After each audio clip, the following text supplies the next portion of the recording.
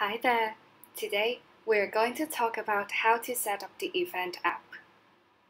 Please go to the Event app settings page. Organizers can upload the banner here. When you scroll down, there are 7 default modules. They are e-ticket, agenda, speakers, attendees, sponsors, live Q&A, and file sharing. For other modules, users can click Add button to create more sponsors, custom web view, or file sharing. In the bottom, there are theme colors which you can pick to design the module's colors. Feel free to click the Add button to insert a color code or manually select the color.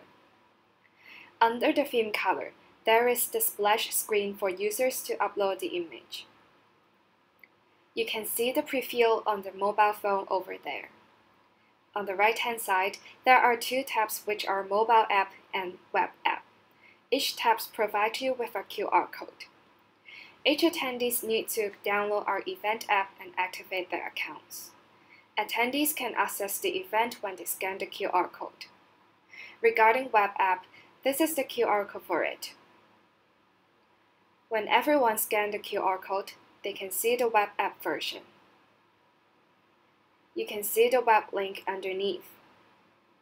On the app setting page, organizers can drag and shift the positions of the modules.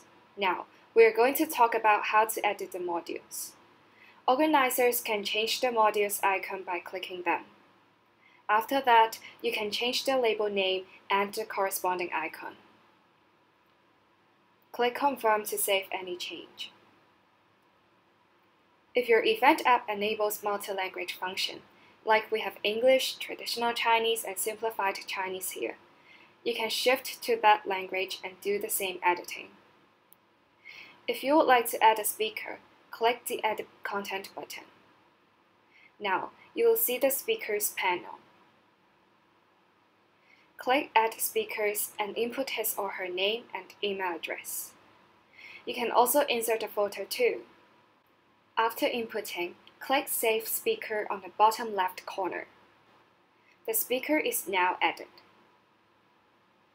You can click the Edit button to modify the information or click the Trash button to remove it. There is a multi-language field for you to select the language.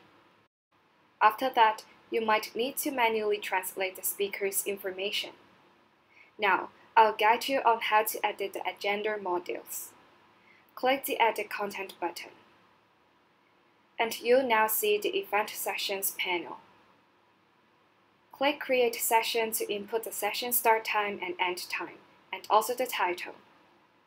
After completion, if you want to add a new speaker to the session, you'll first need to add the speaker's information in the Speakers page and click Available Speakers in the bottom.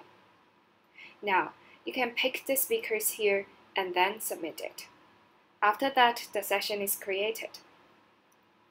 Same case applies if you want to add multi-language content. Click the Edit button and select the language. So, you can now do the menu translation. For the Attendees module, when you click the Edit Content button, it will direct you to the attendees list on the EMS page. Attendees can chat with each other through this feature. Kindly remind you that only approved attendees can use this feature. More than that, if you enable business card matching feature, they can also do it in the Attendees module. Before that, organizers need to do the setup under Meetup venue in the menu bar. You need to create the meeting venue here. Input the venue name and the corresponding time slots. It will be auto-saved for any change. Close the tab and it's done. If you have multiple languages, you can shift to it and manually do the translation. Next, we're going to talk about the Sponsors module. Click the Edit Content button and there are several sponsor levels. Feel free to click the Trash button to remove any of it. If you want to rename the sponsor type, click the Edit button and insert a new name. In the Add Sponsor button, you can upload the sponsor logo. And you may put the sponsor name, website, or certain information into it. You can also upload files like PDFs. Remember to click Confirm to save it. Now, you can see I've added 2 sponsors over there. Users can freely drag or reorder the positions. If you have multiple languages for your sponsors, click it and do the manual translation.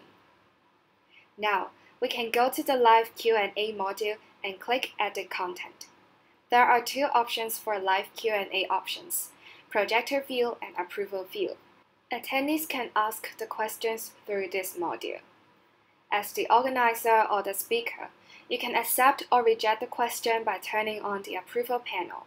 If you would like to project the question on the screen, you can click the projector field and only the approved questions will be shown on the screen. Back to the app setting page, there is a file sharing feature in the bottom. Click the Edit Content button and you'll see the file sharing edit page.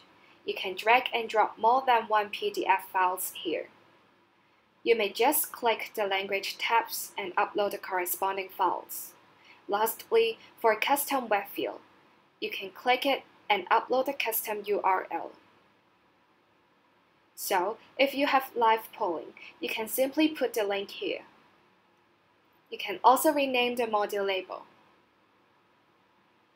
Click Confirm and the module is added. Thank you for watching. Goodbye.